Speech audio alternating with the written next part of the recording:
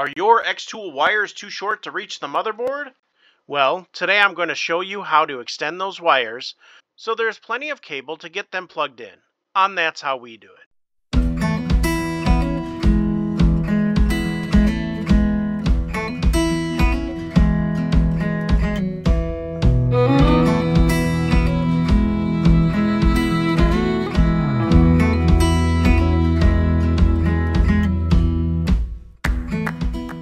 I recently added extension rails onto my Xtool D1 Pro.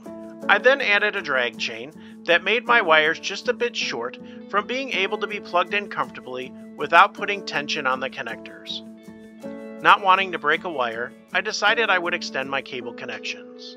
In order to do this, we will need two sets of wires. I'm using the one that came with my extension kit and the set that came with my original D1 Pro. We will also need a heat gun, or you can use a lighter, some tape for marking, heat shrink tubing, a wire stripper, and wire cutters. The first thing we need to do is remove the current wires from the drag chain. I take a tool that has a small end that fits between the clips on the drag chain. I use it as a lever to open up the clips. A small flathead screwdriver will work just fine. I will then pull back the protective sleeve on both sets of wires to give me access to the wires themselves.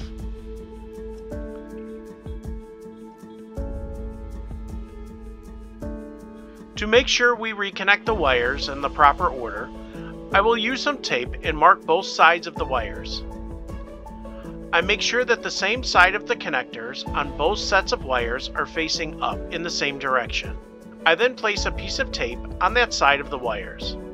This way I know when I connect my wires together, I will be splicing the wires with the tape side up on both sides, ensuring the wires are connected in the proper order.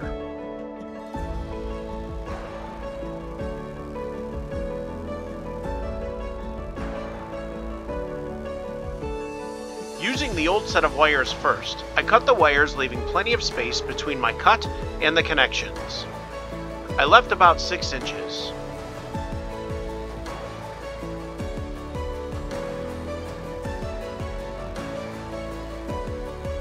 On the extension set of the wires, I cut the wires close to the connections to leave me as much wire as possible.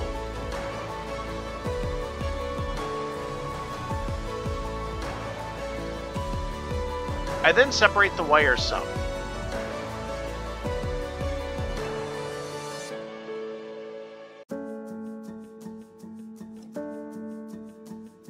You can see here that the tape is facing up, so I know the wires must be connected in this order to one another. I then separated the wires on the other section.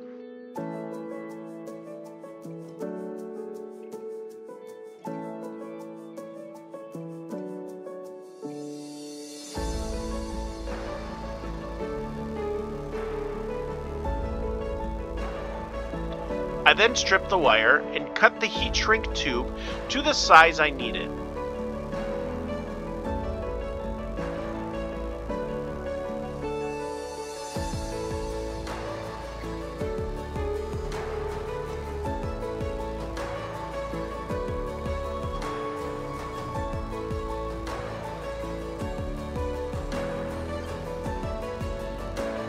I'd place a larger heat shrink tube over all the wires and slide it down out of the way from the end I will be splicing.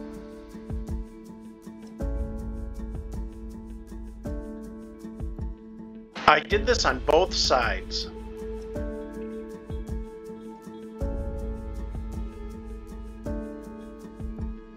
I slide the tube over the wire.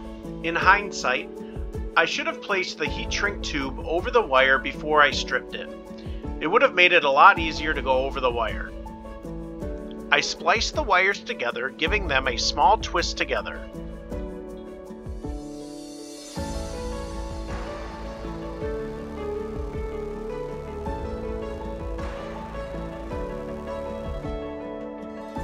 We then move the heat shrink tube over the spliced wires and use the heat gun or a lighter to apply heat and shrink the tube over the wires. This will hold them in place.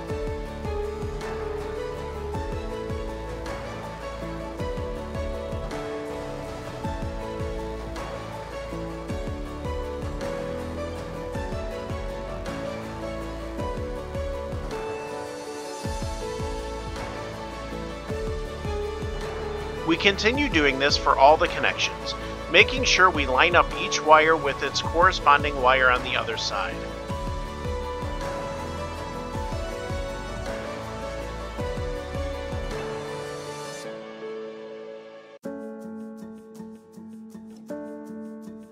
When all the wires are connected and heat shrunk, I then move the large heat shrink tube over the group of spliced wires.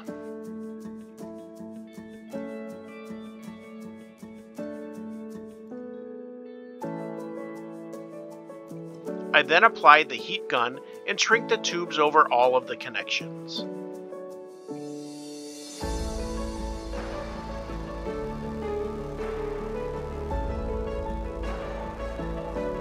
I then repeat this process for the other two sets of wires until all my connections are done. I now have my wires extended and long enough to easily plug them into my motherboard without putting any stress on the connections.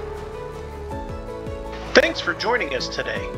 I've included links in the description below for the items that were used in today's video. If you like what you saw, please hit that like and subscribe button so we can get more content out to you. If you didn't like what you saw, smash that thumbs down button twice to really let us have it. Until next time, this is John with That's How We Do It, brought to you by Rustic American Woodworks.